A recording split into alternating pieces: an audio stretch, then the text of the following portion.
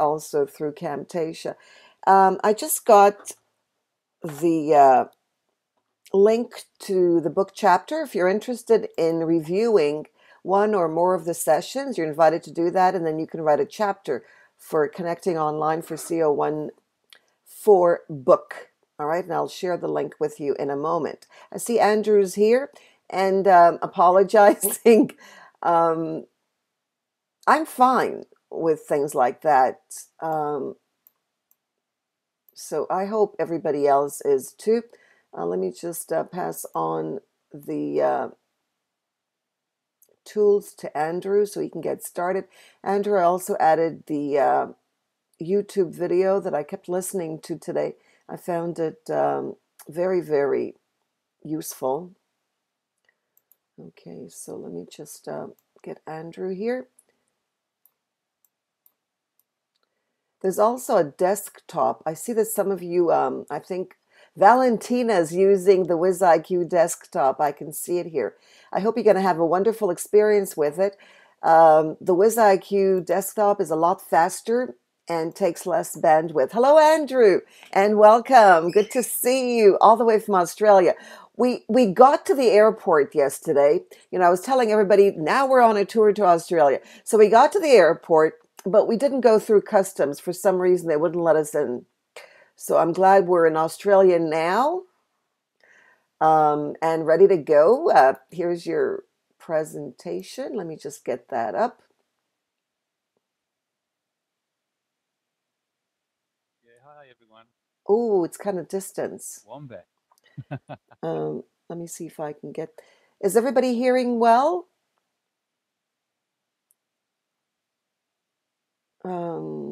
Hmm. Yes, very well. I know they tested your system, but it seems kind of low for me. Give me a thumbs up if sound is okay for you from Andrew's end. I know that I'm loud, but that's me. I'm generally um, a loud speaker. Andrew, can you try again, please? Yes, Oh, I'm here loud and clear. yes, you are loud and clear when you're close to the mic. Yes, that's true. All right, so go ahead. I'm really excited about this session because there's so much to learn from Andrew. I hope you realize that, Andrew. So let's get going. Thank you. Most kind. So, hi everyone. Yeah, I'm really truly sorry about yesterday, but I have no idea what happened in my diary. I don't know. Anyway, I'm going there. One of those things. First time it's happened to me. Hopefully it'll last. Anyway, here I am, and I'm very happy to be on board and talking to you about the topic, which is actually quite close to my heart. Um, Basically because I think this really is at the heart of learning languages. In fact, if you in fact the heart of learning anything, truth be known, unless you want to actually just memorize something or do some very sort of bland kind of learning, you can't hear. Well, that's no good. Is that now it's better? It's still a bit low. Well, we tested the microphone before and it seems to be coming up much better. Better now, somebody says. Closer to the mic. Can't get any closer than this because my mouth will be next thing you'll be doing is eating the mic. How's that? Okay. I'll have the mic in front of my mouth, a bit like they do in the movies. Okay. So let's get started because time is pressing. And so how I start off, basically, just talk a little bit about what an introduction to this topic. So what's happened is that I think for too long, language teachers have been far too concerned with teaching grammar, vocabulary, pronunciation, and ignoring other factors that are sometimes much more important in determining success. The result has been that most learners have had a struggle to learn languages and English to wit. Did you know that in research undertaken in a variety of countries, the average rate for successfully learning a foreign language is on average 5%? This is despite the fact that we have all proven that we have what it takes to learn languages by learning the hardest language of them all out first. There must be some fine-tuning done if we are to actually help our students rediscover the incomparable powers we all develop in our first few years on the planet. There are many ways to come at this, but at the heart of it all, I believe we can best understand what infants do by coming to it through the perspective of engagement. You can't follow it. Am I going too fast? Is that the problem? So engagement is critical. So what does engage mean? So let's go to the other slide. Here we go. So here is one definition of engage. And what it engage here, what he says is that engage, this comes from dictionary, is to make an effort to understand and deal with someone or something. So it's a deal that separates this word from just a word like interest. Interest is very bland, really. And so engage is far more involving. And that's why it's important that learners need to actually initiate their learning and not be dragged into it. We need to realize that no one else can make the effort for us as a learner. We have to do it by ourselves. For too long, we've had the belief that we can make it easy for learners by parceling up the content into easy to digest pieces without thought of the learner perspective. Learners are somehow meant to learn it or memorize what we tell them, but in fact, this doesn't really work for most learners. No matter what we are told or how we are coerced, at the heart of it, really, engagement, energy that we instigate from ourselves. So it has to come from us, from within. It may be as a result of something we experienced, we thought, saw, whatever it is, it's very personal. An adept student has learned to play the game of being a student, can feign that the real thing is needed for real learning to happen. Engagement starts with interest, but is a lot more than that. Interest can be passive, engagement cannot. It requires the full, active involvement of the learner. The sooner we learn to understand that, the further we will go. So our focus needs to be, is how do we in fact get our students involved? What do we as a teacher need to do to have our students get involved? So this is what this presentation actually is all going to be about. Explaining a little bit more about engagement and what it is we can do to help students engage. So let's move to the next slide. So the first thing to realize is that we all learned our first language. It was not a download. I don't know if you've seen The Matrix, but he learned karate in like 2 minutes and became like a black master, karate expert. This is not how language learning works. It is something, in fact, we took years to master. We took so long because we started with no language skills or any other skills for that matter to speak of. We learned our first language by perception, by sound, sound by sound, word by word, and utterance by utterance. There was no magic in any of this. Some parents do get active in trying to teach their students, their kids, but really the teaching they do is minimal, active teaching compared to what the kid has to learn the millions of things to become proficient in any language. So how do we learn our mother tongue? And I think this is a key part, because once we understand this better, we can actually get a much better understanding of what we need to do. Our students learn, not just memorize. So I don't want to go into it in a great deal of depth, but I will say a few things about it. So the first thing is that all of you who've been around kids will have seen that children are very attentive to everything that goes on around them. They pay full attention to whatever they're involved in. So as they are very attentive, they can do many different things. So one thing, I've got some grandchildren now, one thing that we noticed the other day with Jonah was that my son put the light on with his foot. It's one of those switches you have on the floor. And Jonah recognized that the light had gone on. He looked up, saw the light had gone on, and then Jason turned the switch off. And in a moment, he'd recognized that there was a light and the switch. And within the next, 10 seconds, he crawled over to the switch and started playing with the switch. So this is the quality of attention that all of us have. that we don't necessarily utilize because we're too concerned a lot of the time, or students are too concerned a lot of the time with trying to memorize something or try to learn something in a very sort of regimented way.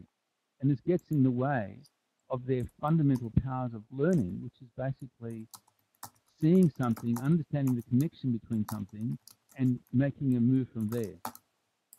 So this is a key to it. And I don't know what you've seen in your classes, but I've seen that a lot of students don't really work like this. They're trying to understand the teacher. They're trying to learn something. They're trying to translate something. They're trying to do something that they believe will help their learning. Sometimes we as teachers help them, or sort of actually not to help them, but we actually prevent them by giving them exercises which don't really exercise their attention, their engagement. It's more down pat. Oh, that's good. Glad it sounds better. So what the baby needs to do, what the baby does in fact, is that they learn from what they do. They learn from what they hear. They learn from what they see. They don't get frustrated. They can learn multiple things at the same time, moving from one learning to another. They keep working with their learning until their awareness tells them that there's nothing more to do. And it's their awareness that tells them. It's not the mother saying, oh, this is good enough. Yeah, no, you can stop learning this. The child becomes aware that my sound, that my speech is as good as my mum's, my friend's. That's good enough. Okay, so the fading away is not to do with me because my mouth hasn't moved from the microphone. Okay, so that's what we have. So what we have, and all of us have this, we have amazing listening and noticing powers. And that's the key that we need, I believe, that we need to encourage within our learners. They need to be basically watching what, as learners need to be watching what's going on and not be thinking and imagining, but to actually be attentive. And that attention comes from being engaged. If you're not engaged in something, you can't be attentive. And so a lot of the time, what can happen is that learners get distracted by something they don't really want to do, and babies do the same. They ask something they don't want to do, and they all of a sudden go off their game, off their learning, and get upset. And learners are the same. Adult learners are the same. The difference is that we learn as adults, or even as children, to control ourselves. So we can sit. So this is.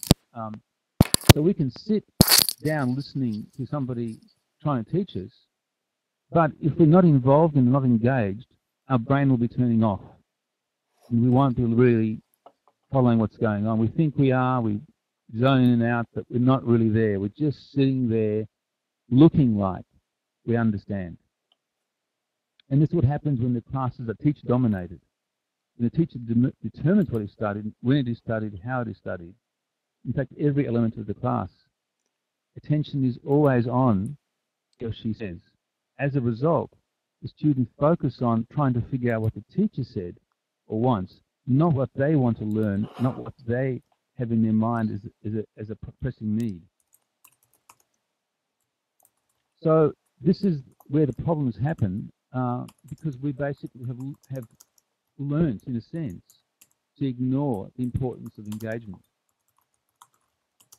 So, and there are, in fact, other problems that happen as we go along, that as we grow up, there are changes, of course. And these changes are not just what we're talking about engagement, but the changes that to do with our developing our priorities. Our priorities can change. We develop beliefs.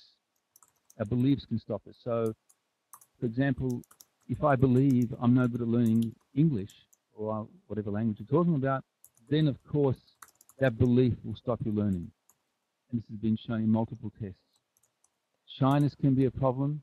You know, if one doesn't feel comfortable in speaking, it's very difficult to learn another language because speaking is so fundamental to it.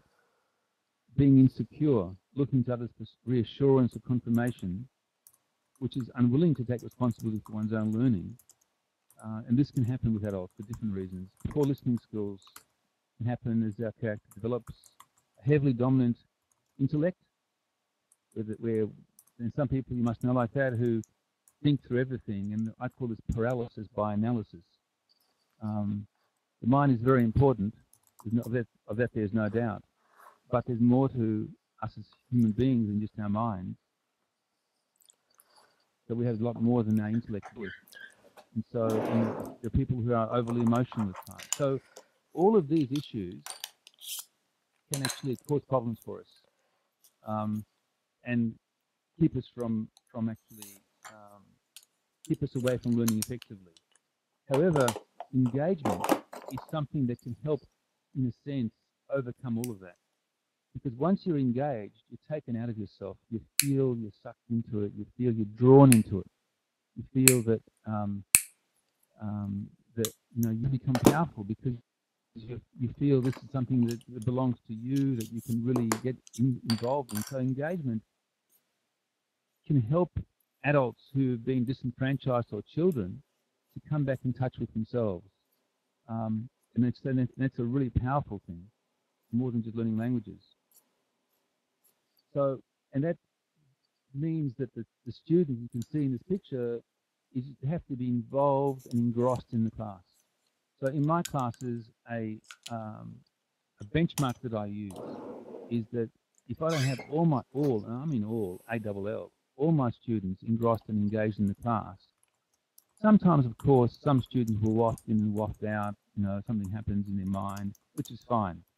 But if they're wafting out, if they're leaving the class, if they're leaving their mind, if they're leaving if you can see their eyes elsewhere and they're not coming back for long periods of time, hope that's better sound-wise, then there's a problem.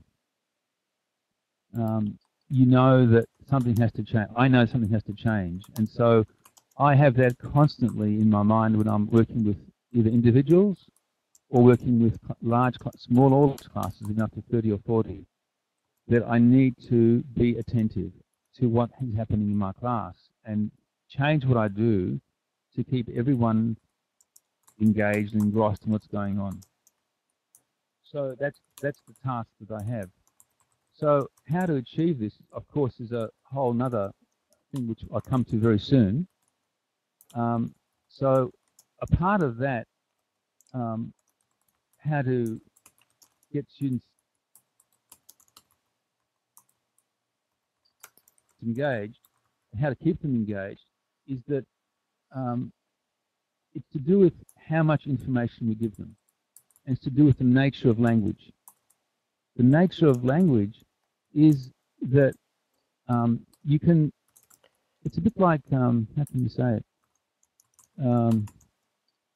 If you give somebody some, for example, some bricks, from the bricks you can make different kinds of constructions. So a few bricks can enable you to make different things. Language is the same. From a few basic elements in language, you can make up, literally thousands of efficient. From a certain number of words, you can create an infinite number of expressions. They've talked about a few thousand, I think 8,000 words is basically the foundation of the language. And from that you can create an infinite number of variety of meanings. In fact, I've seen from even a few hundred, you can create, hundreds of thousands of things. So the issue is how to enable students to see that they can create. And language is a creative act. It's not a repetitive act. It's not a drilling act. It's a creative act. So in my classes, I want students to recognize that they can get back in touch with their creative side. And that's what is fundamentally important in learning to speak a language. So I'll give you an example here, which is very basic, but it's a very good example, I believe. So here we go. So We go this way. So I'm going to look at the notion of number, of numeracy. I can see your comments. You're not quite good, Wait. Oh, very good. So, Do you looking need my at the help? numbers. Well, So Andrew, here we have English. We have. Sorry, somebody's speaking. yeah, That's it's probably good. Nellie. Hi. Apart from me. Let me know if you need my help for the YouTube video, or if you're okay with that. That's all good. That's fine. Thanks, Nelly, for offering. I appreciate that. Okay. So let's look at the number of the whole issue of numbering in English. So we have here obviously 1, 2, 3, 4, 5, 6, 7, 8, 9, 10. So these are 10 items of language that a student really has to master to be able to count. Now, if we're not talking about children, I mean, I think infants, we're talking about people who've come as a second language. Everybody knows the notion of numbering. So the notion of numbering doesn't have to be taught, apart from very, very, very, very few people.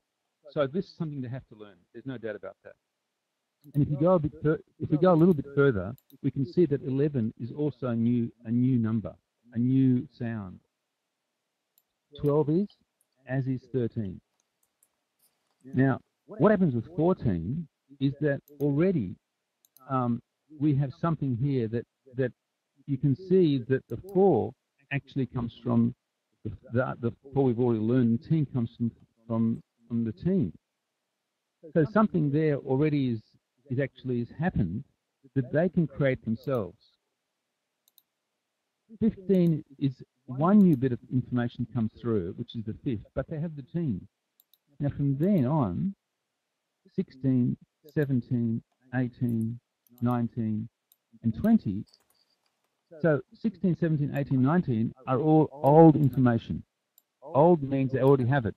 We don't have to teach it. We don't have to say it. We don't have to even do anything with it, basically. They can create it. 20 is new. So having done that, have a guess or have a think about, I'll give you a few seconds or moments to think about, to count to 999, how many more bits of new information would we have to create? Give them. Ask the question again. To get to count to 999, how many more bits of information would we have to give them, which they couldn't create? So they can't create 11 from what they know. They can't create 12, but they can create 15. 100. 2. So you're getting an idea, 3 or 5, okay, we'll look at it in a minute. You're getting the idea that they can create that. And, you know, I've had classes where I've got to 999,999 with a beginner class with no other language at all apart from the numbers, virtually. So they create it. I only give them the very, very few basic words we're talking about here. So we've got 19, so we're up to 20. Now, 20, all these are known. The 30, you can see, the THIR, they already have. The T, they already have from 20. And then, so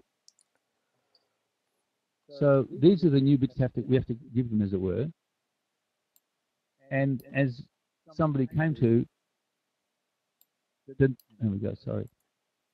The only other bit of information they have to be given to count to 999 is 100.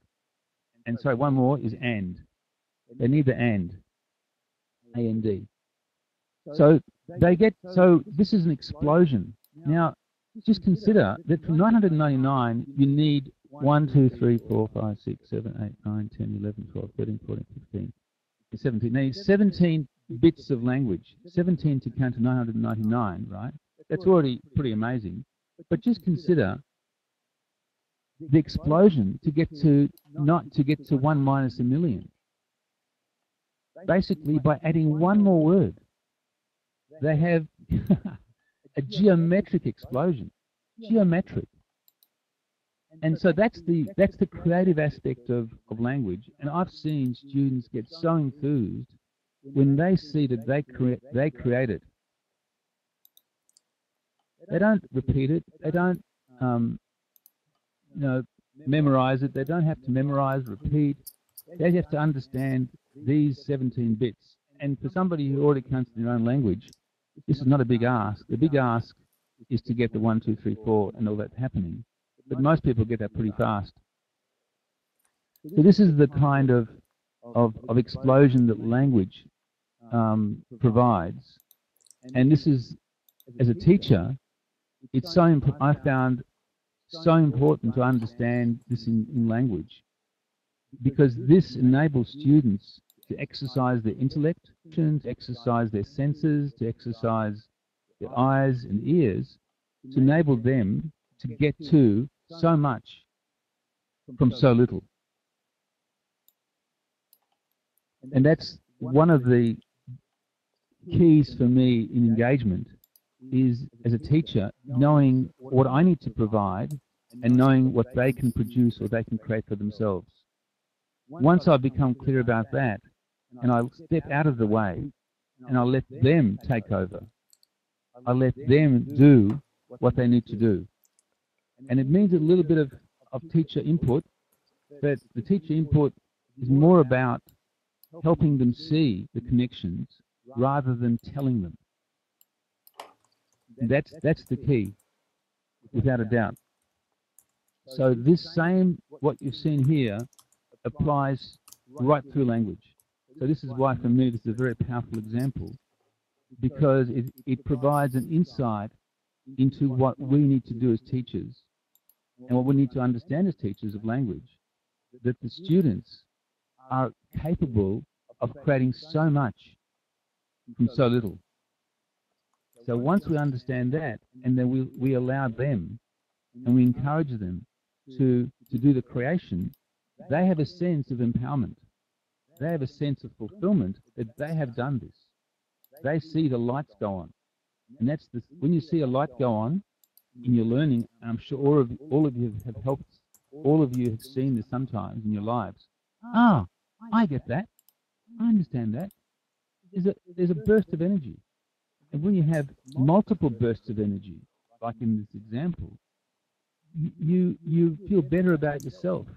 You start feeling, oh, I can do this. Oh, I can learn a language. Oh, this is amazing. So this is a really important slide and a really important understanding, that once a language teacher understands this, they can actually help start to transform their own teaching.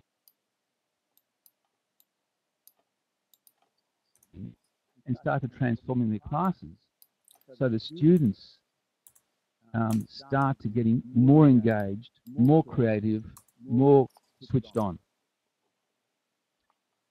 Okay, so hopefully that's given you an insight into one of the aspects of what we can do as teachers to help our learners get engaged. So it's key here to understand that the challenge that we provide can be too difficult. If it's too difficult, the students will find it frustrating and disempowering. If it's too easy, they'll find it boring. And the learner will be engaged and motivated to try and solve what they've been given. Much of teaching that I've seen, and I see basic texts and all kinds of situations, is that the teacher spends a lot of time explaining things. Explanations take away from the student the ability to discover, the ability to understand, not understand, ability to discover and ability to see for themselves. Understanding, explanation of the kind that we've fallen into basically disempowers students. It takes away from them their ability to come to an understanding for themselves by using this. And that is fundamental in learning a language. That is how, as a first language, and that is how we're going to keep learning language to high levels. Because there's no one who can teach you at the high level. You have to do it all yourself.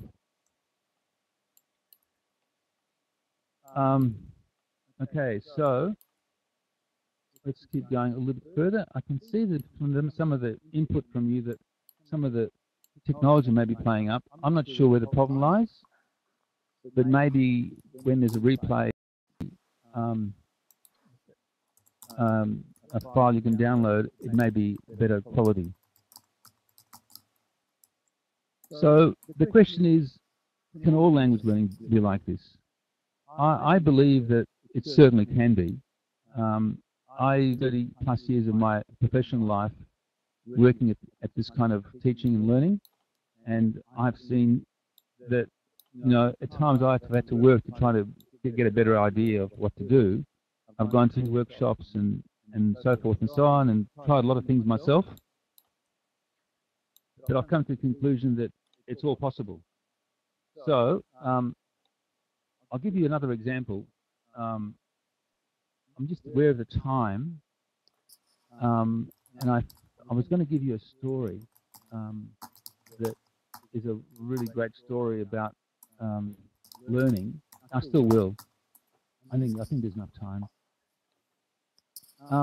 One of the best stories that stories are an amazing teaching tool, in my opinion. They can help us in so many ways because they teach us from a different perspective, not from the intellect, but from something else. So I'll tell you the story, one of my favorite stories, in fact. And this is the story of Professor Agassiz. I don't know how you quite pronounce that word. And the fish. I don't know if any of you have heard it, but it's a great story. So this is a story about a famous professor and a student of his.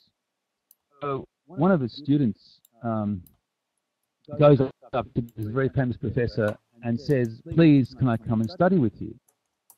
So the professor says, looks at him and, no, I'm too busy. So the student pleads and pleads, and finally the professor agrees to it. And he sends him into a lab with the fish. So he says, go into the lab with this fish and write down whatever you see, whatever you can understand from it. So the student, very keen and done a bit of biology work before, rushes with the fish, has a look at it, and in 10 minutes he's learned all there is, done all there is to do. Isn't it fantastic? So after 10 minutes, no professor. He waits and waits, and the professor doesn't come. The time drags on. He's waiting. Lunchtime draws on. Anyway, so finally he thought, oh, look, I'll have another look. So he goes back, and now he decides to draw the fish. By drawing the fish, he actually sees some new features, the scales, the gills, the eyes, which before he hadn't seen so clearly. So he said, oh, this is fantastic. Anyway, the professor returned, and he asks him. So the student, professor has this disappointed look on his face. He says, you have not looked carefully enough. You have not seen the most conspicuous part. Spend some more time. Find some more features. Well, you can imagine the student, very disconsolate, upset. He goes, looks and looks, spends some time and finds some more features. And he says, this must be okay. Must be okay. So the professor returns, looks at it, and sort of still not that happy. Still, you've not found it. Go home, and maybe tomorrow you will pass my test. The student is completely distraught. Walks home, can't believe what's gone on. Goes to bed, tosses and turns all night. And then he wakes up in the morning, and all of a sudden something comes in his mind. And he says, comes in the morning and says to the Professor, did you perhaps mean that the fish has symmetrical sides with paired organs? And the professor has then a smile on his face. So this is an awesome story that, shows us how much we can learn from just using our eyes, from just using our senses, and the value of sleep. At so many levels, there are so many things to learn about learning from the story. Hope you enjoyed it.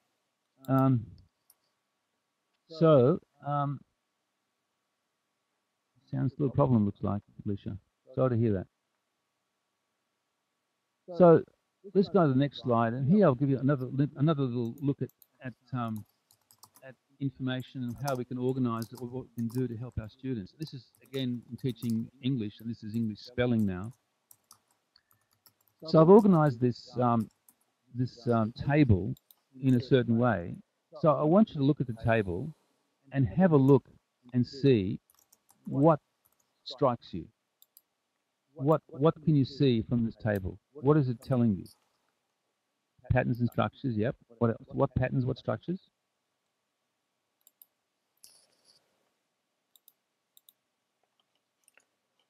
Have a look. I mean, you know, what you should need to notice is quite a few things. That there's a table.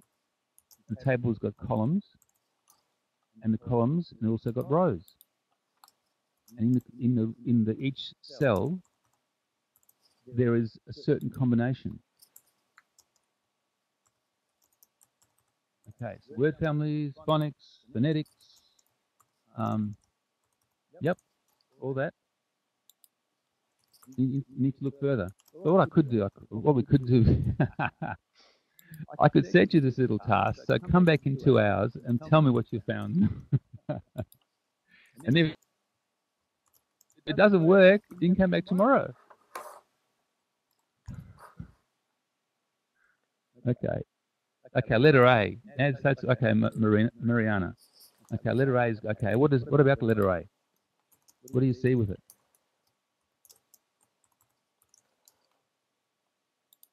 Short on the left, variations on the right. Yep. Short sounds. Yep. 2 sounds. Only 2 sounds. Which sounds? Consonant R. Rules of reading the letter A. Okay. Somebody's getting rules of reading the letter A.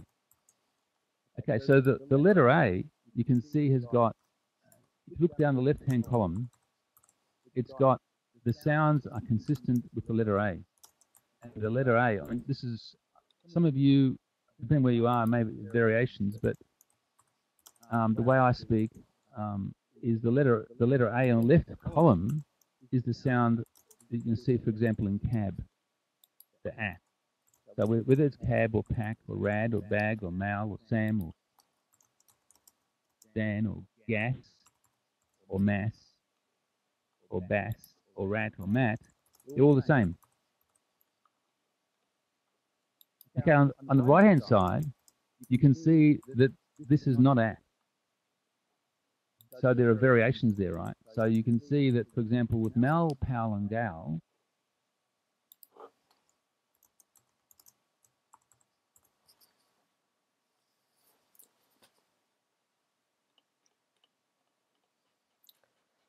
there is one L, ball, ball, ball.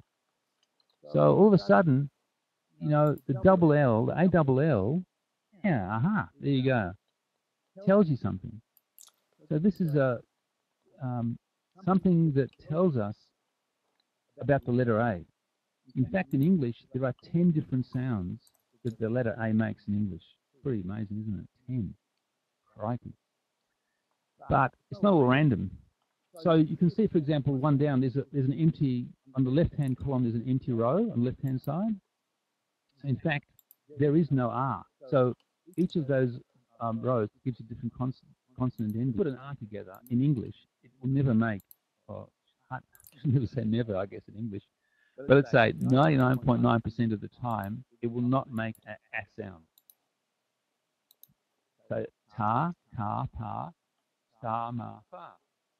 It's a long R. So if you're American, it's tar, so you pronounce the R, but the sound is very similar still. It's an R sound, long R. Where when you add a W to it, all of a sudden it changes. So I won't get any further. I'll let you do the rest of it yourself.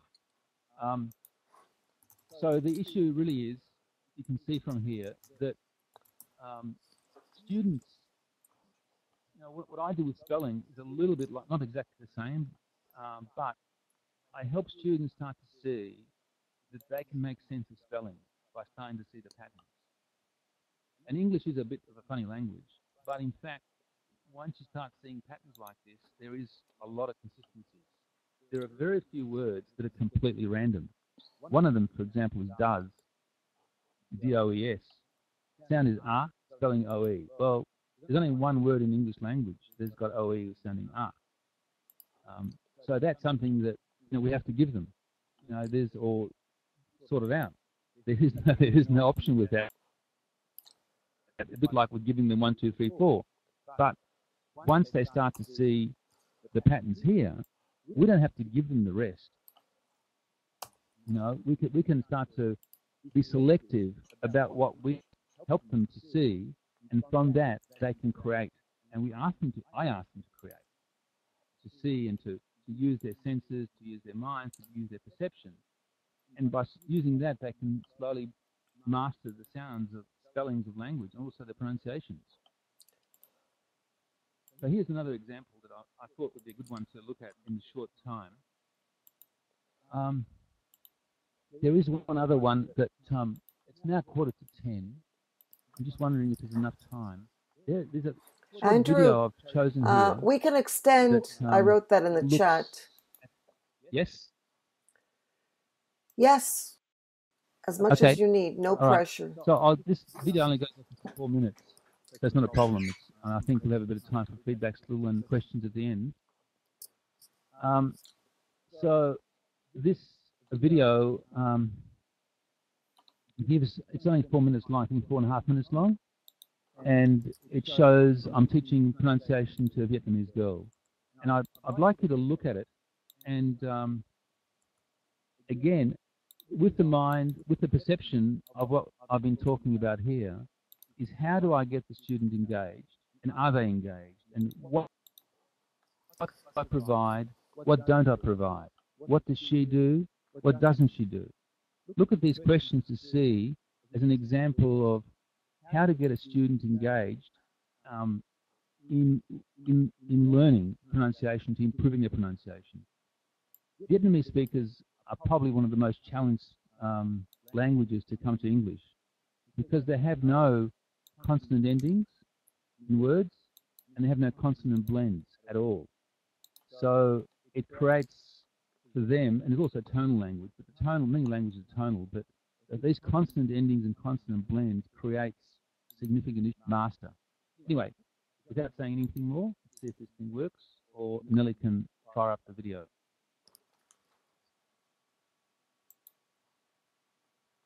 Okay, here we go. Dun dun dun dun dun.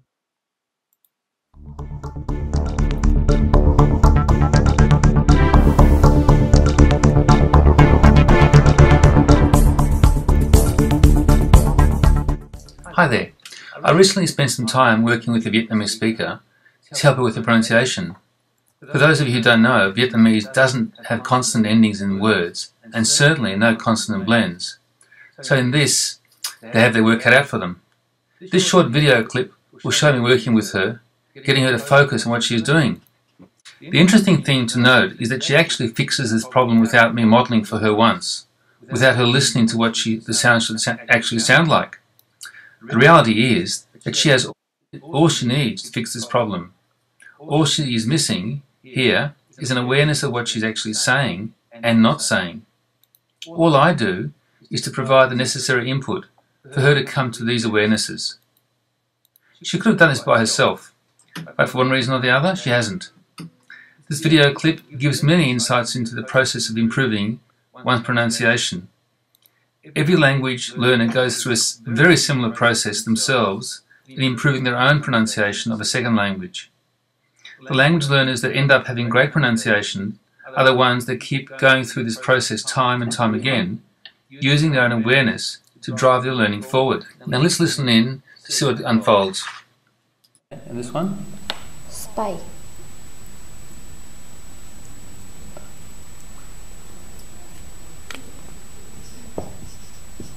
So what's that? Face. Again? Face. Spy. Spy. Spy. Say it again. Face. Spy. Different. Okay, so what's this?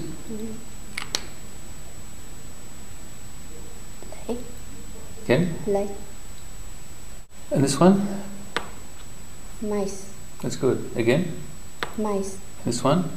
Face. So these two are good. And what's this one? Spade. Different. Yeah, you're changing it. Yeah.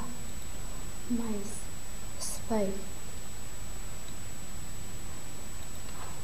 This one? Lace. That's it. Again? Lace. Face. Mice. Spade. Spade. No?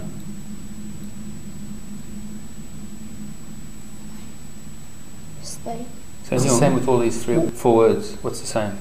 Ice. That's right. So what's this? Spade. Safe. Sorry? Safe. Safe. Okay, let's go to this one. So what's this word? Base. It's good. Again. Base. Mice. Face. Lace. Space. Ah. You got it. Again. Spade. Sorry? Spade. No. Base. Spade. Again. Base. Face. Lace.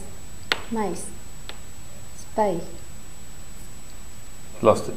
Lot. Because S. That's right. And if I want to correct S, maybe I will reload that one. So this is good. Again. Space. It's good, no problem. What's the last sound? Ice. That's right. Space. Ah. Space.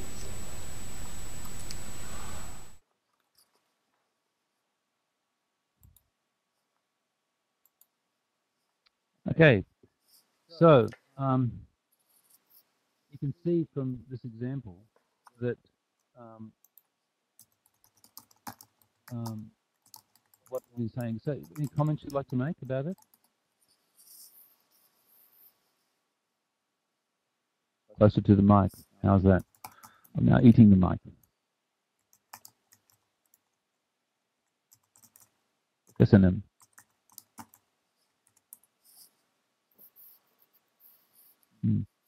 Breakfast time. That's right. Missed out on breakfast. Yeah. So what that does for me, it confirms the fact that students themselves can work out what they need to. Repetition, imitation is something that can help some people, but it doesn't necessarily get to the heart of what the problem is. And the problem is that they don't hear correctly.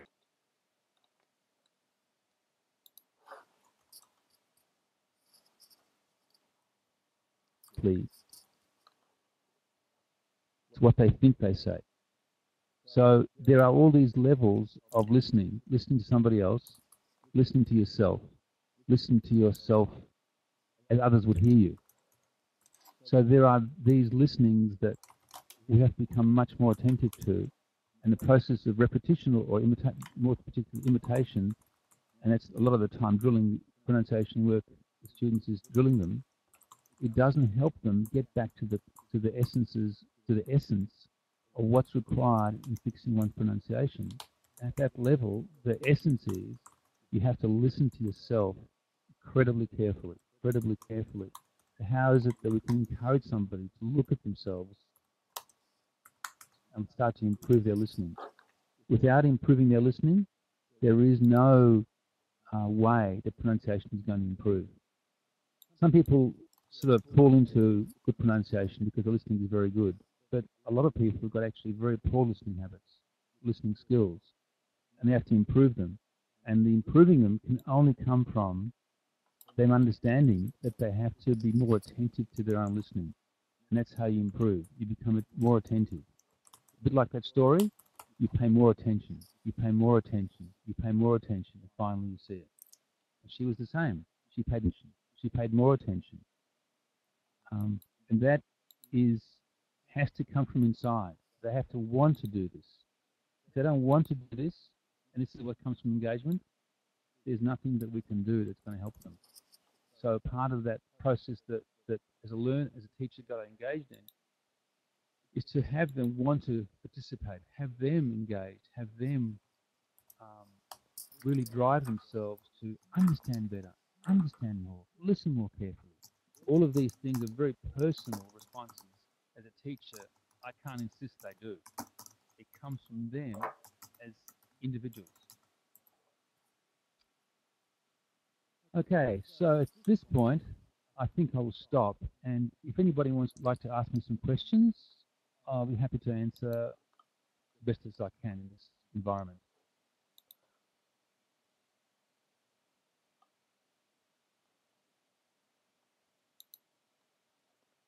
Yeah, Mariana, engage is listening, yeah. It's more than listening though, and it's try is getting to it. But it's in a, you know, for yourself.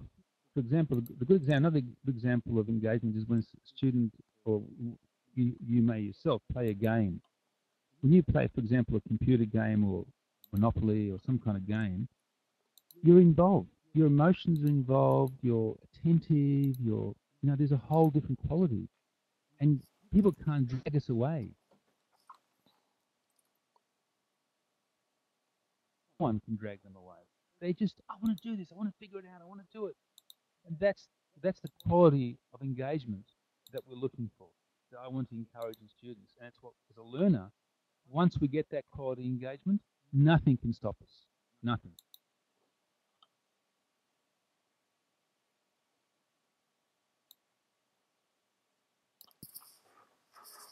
PTP, person to person. Yep.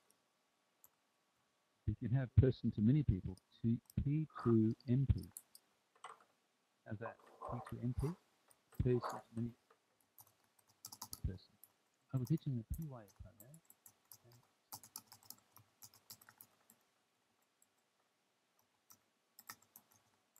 What's a PYP? It doesn't just matter that much. Yeah, PYP, thank you.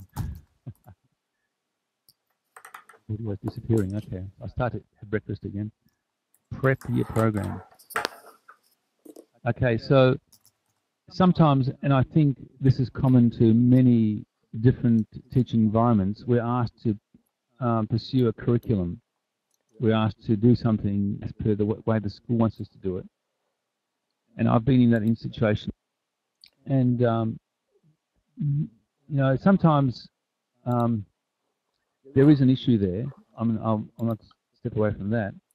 But I've also found that sometimes it's, as a teacher, learn to play at the edges. So to start off with, I would suggest not jump in and change everything, but start to play at the edges and try to do one thing a day or one or two things a day in this lesson that a little bit that you think are engaging. So you start to experiment and start to see how you can do something differently. Even with a traditional text, there are things that sometimes you can do which are very, in fact, very different. I mean, if I showed you how I'd work with text, you know, it's very different, I suspect, to what how it's recommended in many of the textbooks and what sorts of things they do. But you can certainly, like I said, start off slow, start off small, and see if you can start to build your own confidence and your own skill and expertise. And as you build it, you can slowly expand it. How's that? On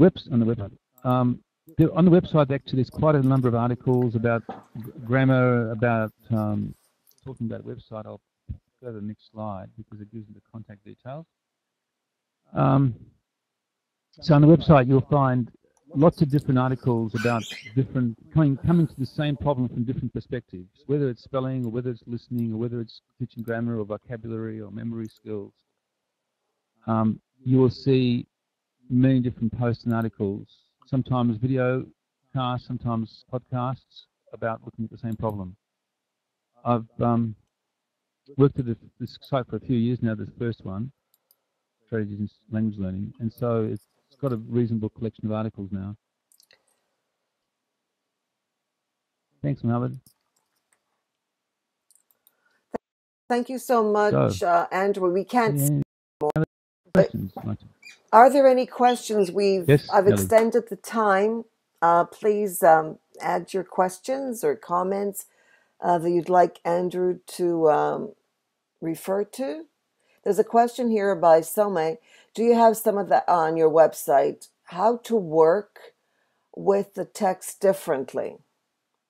So we're talking about text and ideas and how to work with it differently. Andrew?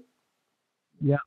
I'm not, I mean, there's text and text. Are we talking about long text or short text or writing skills, reading skills?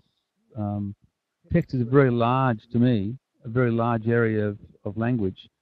But as I said before, on the website there are posts, articles about teaching of language, of writing and reading.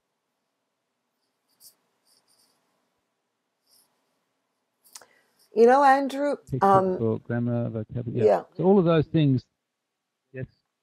Yeah, I'm finding that. I'm listening. Yeah, that I don't know how you feel about this, but I find that if we kind of, think about our attitude and how we feel about, language learning, not specifically language teaching, I think that we could probably come up with great ideas as teachers or on how to work with the content, the text, or whatever we have. I think it starts really with with how we approach learning, and maybe how we approach, like you said, our first language and what we think about learning a language. So I think that we would be a lot smarter if we could kind of tap into, because I think we all have a lot more than we realize. And some teachers are just looking out there for help, I need help, and instead of looking inside and seeing if they could come up with with their unique way of reaching their specific students, like you did with your student from Vietnam. I mean, I don't think that may not apply to other learners, but it certainly worked with her.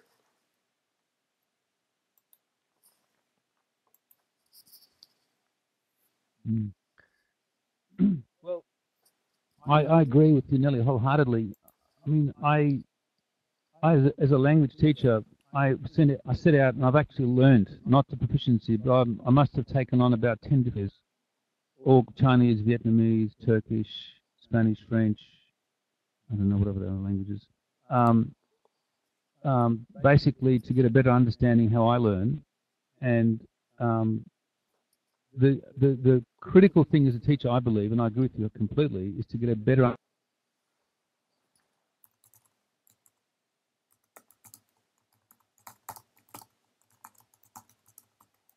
understanding of what happens with me, everybody, that I'm human and we're all human and there are commonalities. And I think that what I've shown here is that all of us learned our first language, and we're all the same in that way. So there's no differences. The differences do occur as we get older, and there are differences, slight differences in learning. I agree with that entirely. But qualities like perception, awareness, attention, they're human qualities, and that's what I'm on about completely. So on the website that I have there, at the top of this page, that site actually, all the posts I've written is fundamentally for language learners. And so I have a lot of language teachers registered on the site who write to me, because by coming in and learning, a teacher can make sense of it for themselves and take out what they need to. But language learners, I agree with you completely, that's where it all starts. How do people learn? And once we understand that better, we can understand more about what actually is required. I saw one of the comments here before that somebody said, I'm a lousy language learner. Well, the thing to understand is that when you first started, whoever said that, you weren't a lousy language learner. You learned the language really well, your first language. The problem is that I've said this in a number of different venues, is that if someone teaches you how to eat soup with a fork, you're going to fail. You're not going to do it. You're just going to be a miserable failure at drinking or eating soup. So That's what happens, I believe, in learning language on the fork to learn languages with.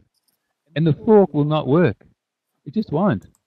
Because somehow they work it out that they put a spoon under the fork and it works. But basically, we have to find the spoon.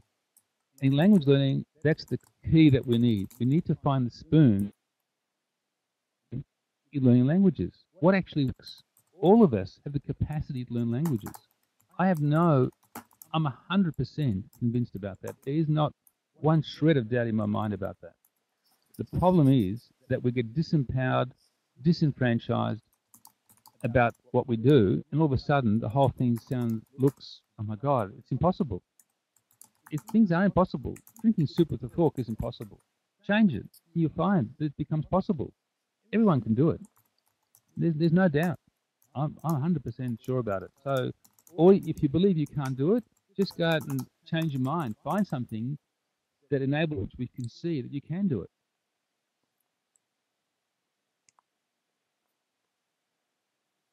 You'll be an excellent teacher. Good on you, Soumya. Anything else? Any comments or questions I may have missed while I've been speaking? Need to be written. Revamped for them to start early with the kids, doing it the right way. Yeah, I've taught at university programs for a number of years, helping masters and PhD students. Look, I agree. It's not straightforward at that level because they're under a lot of pressure to perform. But even with those, I worked with them. I mean, some of the time we worked in the way they needed to work, and some of the time I led them. I showed them that there's another way of working. And because really, to master language, however you come to it, ultimately, you've got to get to the point that you have to get engaged in the process. And if you can't get to that point and you think, I'm going to learn language by learning more grammar, by studying more rules, by studying this, by studying that, you'll never get there. Whether you're at university and you've got to a certain level, a lot of them get stuck, or whether you're at a beginner level, the issue is exactly the same.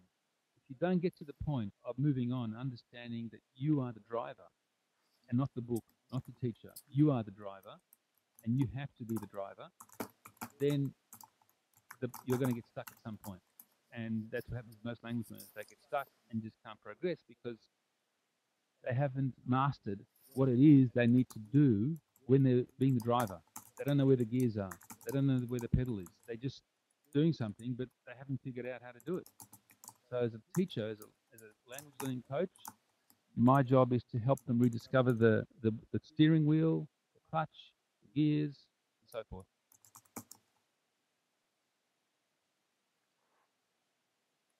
That's right, I agree. I don't believe in ability.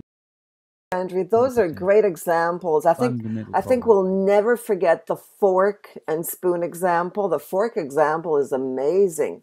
Talk about stories. Here's an example of modeling storytelling.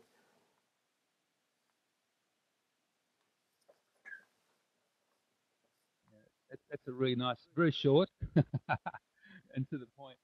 Yep. Thank you. Thank you so much. Yes, that was excellent. Thank you, Andrew. You had quite a turn up, even though it's the end of... I've never done a post before. We've been doing this for 5 years, and we have never done a post. Oh, that wasn't the thumbs down. I don't know how that happened. No. That was all hands up. So I don't know how it happened, but I'm glad it did, Andrew. And you know what? This post... conference ideas is a very good one for all those, where they had technical problems and so on, weather problems, whatever, to have a post conference, and you can do this online. You can't do this face to face. So I'm glad it happened, because I'm going to do this next year too, in case somebody, misses things. So thank you so much. And by the way, everything is ready for 2015.